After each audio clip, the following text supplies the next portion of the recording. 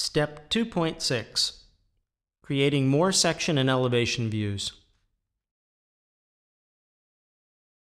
Let's add some more section and elevation views on the floor plan window with the Section 01 favorite entry we used before.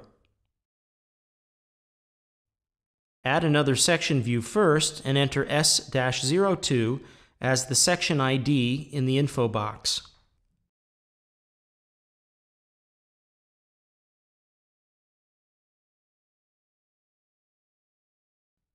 Switch on the grid snap to help make the new selection and elevation lines at the intersection points of the construction grid.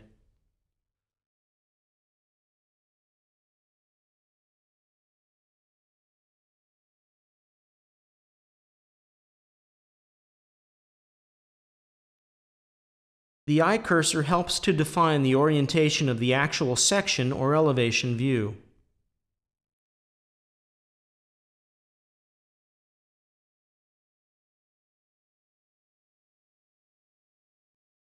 Now load the Elevation 01 entry from the favorites to also add some elevation views.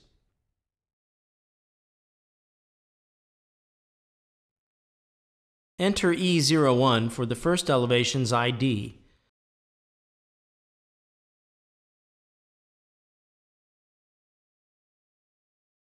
And create a new elevation line along the left side of the building helped by the construction grid.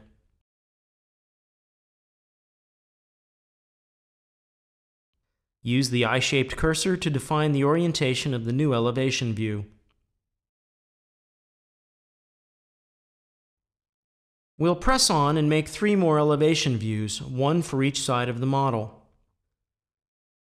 Make sure that the automatically generated elevation ID is correct, then create the elevation line and define its orientation. All the corresponding sections and elevation views will be automatically generated and constantly updated by Archicad from the Central Project Model database. Just imagine how long it would take to draw all these sections and elevations manually. And don't forget, in the old days you would have wasted so much more time updating these section and elevation views as the project developed.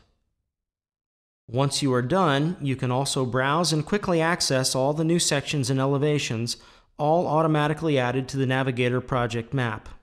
Once you are done, you can also browse through and quickly access all the new sections and elevations, which have all been automatically added to the Navigator project map.